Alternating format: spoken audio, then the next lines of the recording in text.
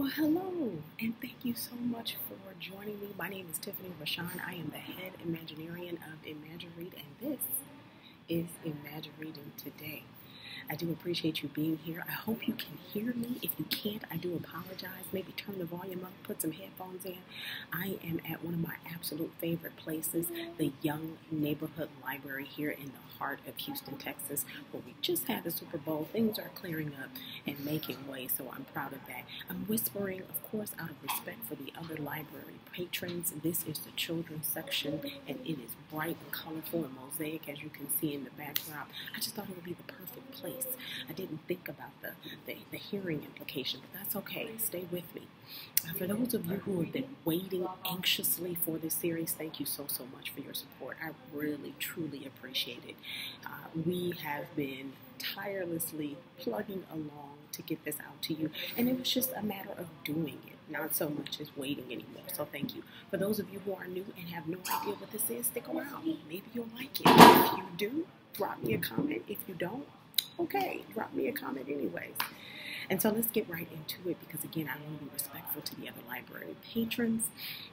We want to go ahead and give you a brief overview of what we're doing with Imagiread in the month of February. And so February, the shortest month of the year, the same month that so many other things happened. Like I said, the Super Bowl just recently passed. The city was just crazy busy.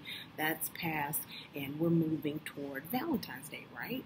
Valentine's Day is also the same as International Book Giving Day, and if you haven't already configured your list for all of the little imagination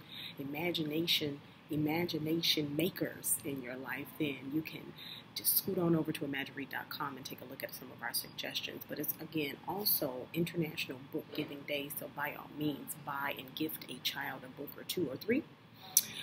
And, of course, it is Black History Month. And so in the past years, I've vacillated on covering Black History Month. I just felt some kind of way about it. Being a Black woman, of course, and being an author and a storyteller, I needed for it to feel a little bit more authentic to me. So I thought, what could I cover? What could I do to help with that authenticity? Well, as a storyteller and as an author and a writer and an educator, of course, I have a duty to make sure that the stories that we're sharing are truthful, okay? And in doing that, I chose to actually celebrate the children in history for the month of February for Imagiread.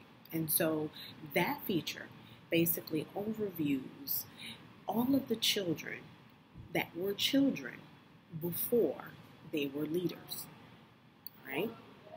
The children that were children before they were leaders, okay? Typically, in Black history, we cover Martin Luther King, we cover Malcolm X, we cover Harriet Tubman, we cover all of these legends, and we talk about their lives and times, but we really need to buckle down on what their childhood was like so that our children can get a sense of relativity.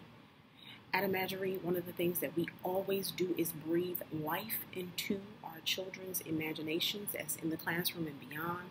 We use the CPR method. C is for context. Is this believable? How can I configure this with this and make something magic? Is it practical? That's the P. Does this make any sense to me? Do these pieces add up in everyday life?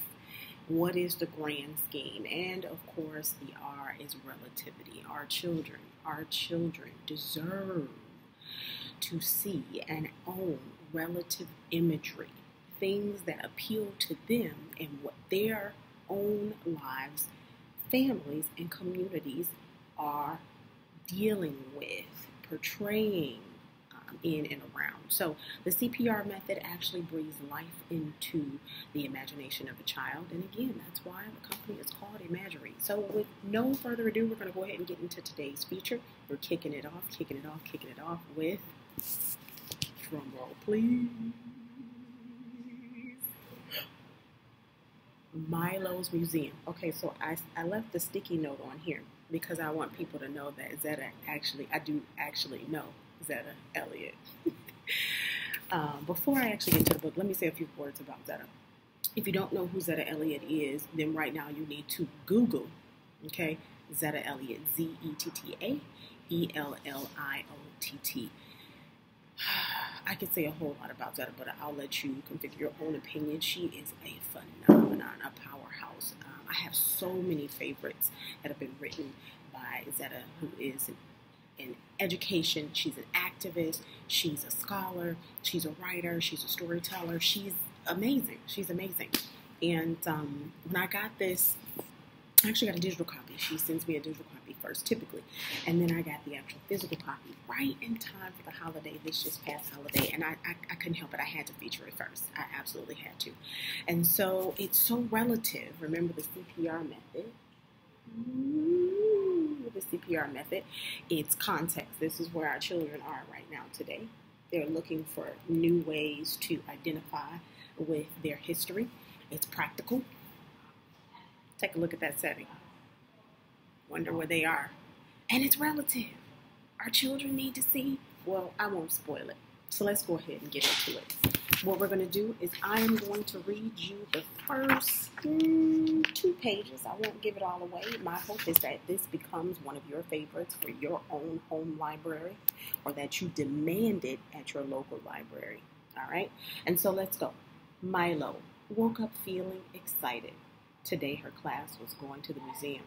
Mommy and Daddy had to work, but Papa went along as a chaperone. When they reached the museum, Milo's teacher told the class that their tour guide would be called a docent. A docent is a person who teaches us about what's inside a museum, Mrs. Liu explained. The docent was a white-haired woman named Anne.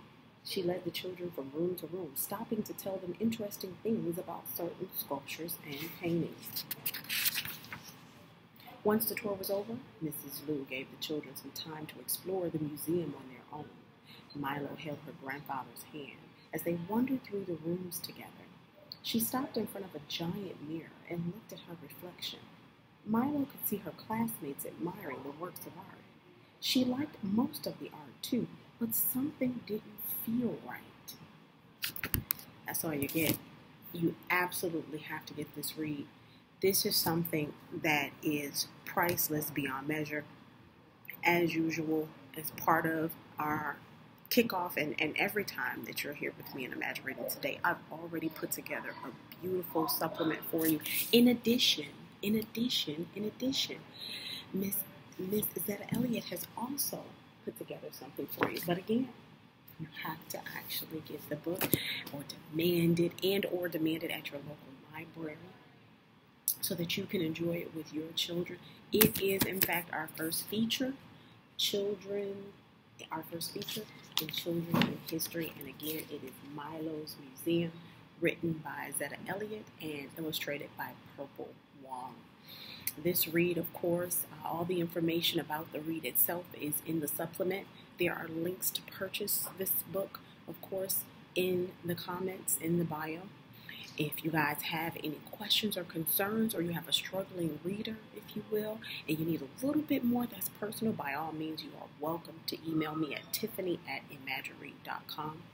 And that's it. We're going to wrap it up. We don't want these to be too long, but stay tuned. We have some really, really exciting books coming up. If you go ahead and subscribe, you'll be in the know. You'll be in the Imagireading know first and foremost. And again, thank you so much for tuning in. My name is Tiffany Rachann. I'm the head Imaginarian of Imagiread, and this has been Imagireading today. Have an imaginative day.